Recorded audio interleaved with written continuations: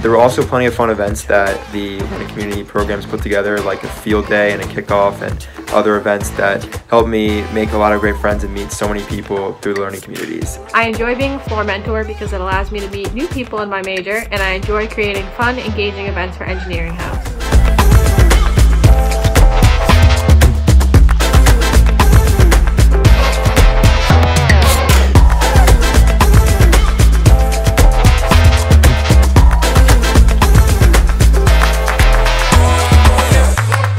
One great thing that the Engineering House Learning Community offers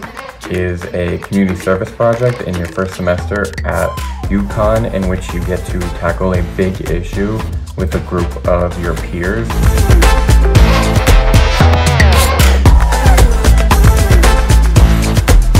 Some of the events we held this year were the ice cream social, Friendsgiving, the pumpkin decorating contest, our Super Bowl watch party,